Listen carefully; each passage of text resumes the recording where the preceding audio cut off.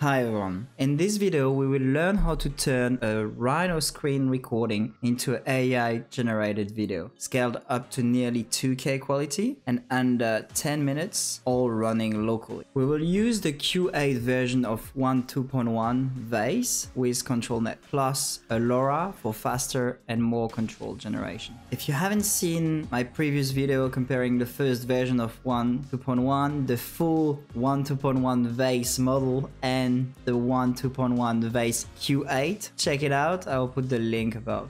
I will also walk you through converting an image that will be generated with AI to 3D using Hunyuan 2.1, the latest model, and also using a new one called Spark 3D, and we'll compare the difference between the two models. Then we'll pick one of the three models and we will record the camera path in Rhino to feed into our AI video. And finally, we'll break down the full workflow in ComfyUI, including the upscale part.